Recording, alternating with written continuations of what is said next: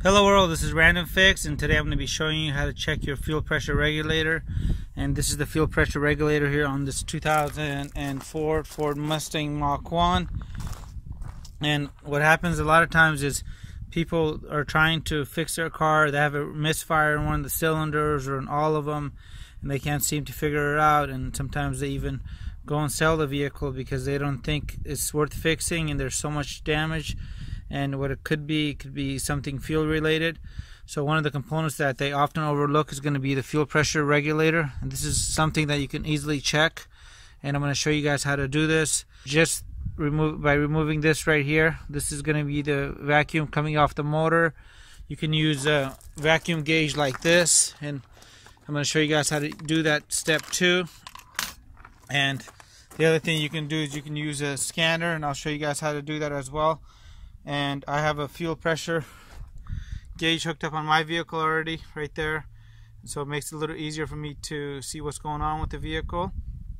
But you can just do it on the spot and see if it makes a difference.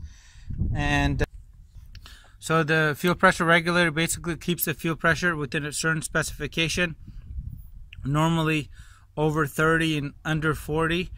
And you don't want some crazy spikes in your fuel system, because the injectors here, which are located underneath this rail right here, and they go into the cylinder head right here on top of the motor, and they're actually designed to work at a certain pressure. So if you have too much pressure, that can actually be bad for the injector, and too little pressure will cause the same kind of misfires and random occurrences that can make troubleshooting a nightmare. So let me go ahead and get the motor started, and I'm going to show you what to look for. Let me go ahead and show you guys how to do this now. And with my motor on, the fuel pressure instantly raised up to about 30 psi. So there's our fuel pressure. Whenever I give a gas, you should see a spike like that, but it shouldn't go up really beyond 40, and shouldn't drop really under 30 at all for you to have a good running motor. So my fuel pressure is about 30 psi right there, and anytime I remove the vacuum from the motor here on the fuel regulator, you should see it spike up, and instantly we're at 40. And that's something you kind of want to keep a note on. And you have the strongest vacuum at idle, so when you give a gas, it's gonna go ahead and lessen the vacuum on here. There's a diaphragm inside here, and what that diaphragm will do is when you're giving it gas, it'll lower and raise the fuel pressure depending on what it's specified to do.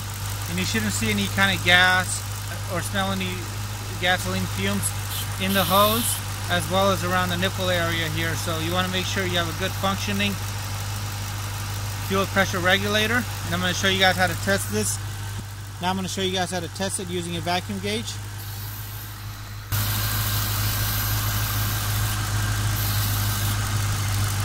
Alright, got that sealed up so that's not leaking out. And you can use this vacuum gauge just like that. And keep an eye out on this guy. Sorry, I know it's backwards. But watch when I increase the vacuum on the fuel pressure regulator, the fuel pressure actually goes down. So when I raise it up really fast,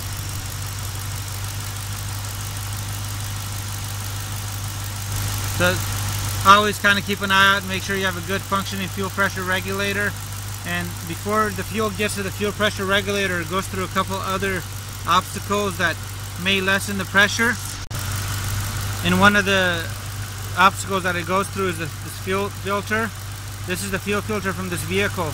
That's how I actually fixed it. I replaced the fuel filter on this car, and I spent, I think, about 15 bucks total doing this myself.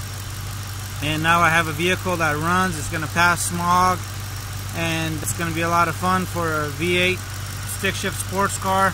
And a lot of mechanics overlook this. Do not forget about the fuel filter.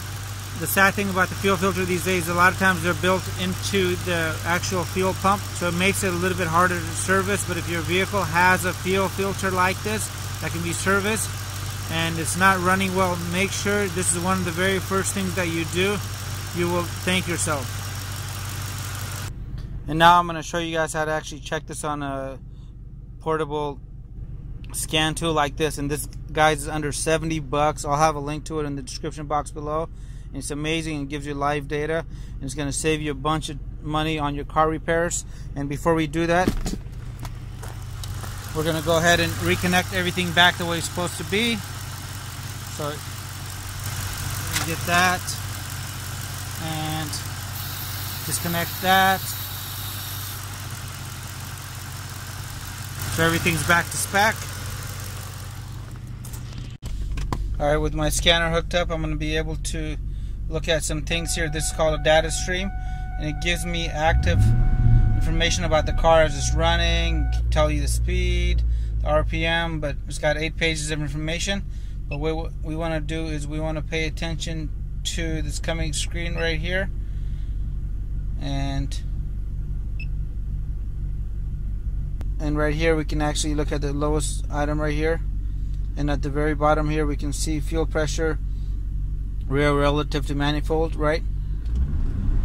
So when we give this gas, you're going to see that fluctuate up and down. So this is not going to be as an effective way as actually hooking up a fuel pressure gauge and checking it that way, but it definitely does help out on here. So I hope this video helped you guys out. Please leave your comments and your questions below, and always make sure you disconnect your fuel pressure gauge here when the vehicle is turned off and not when the car is running. I'll have a link to any of the tools that I use in the video in the description box below. And if it's your first time visiting the channel, please consider subscribing for more money and time saving videos just like this. You know, if you guys have any comments, hit the subscribe button, and I really appreciate your continued support.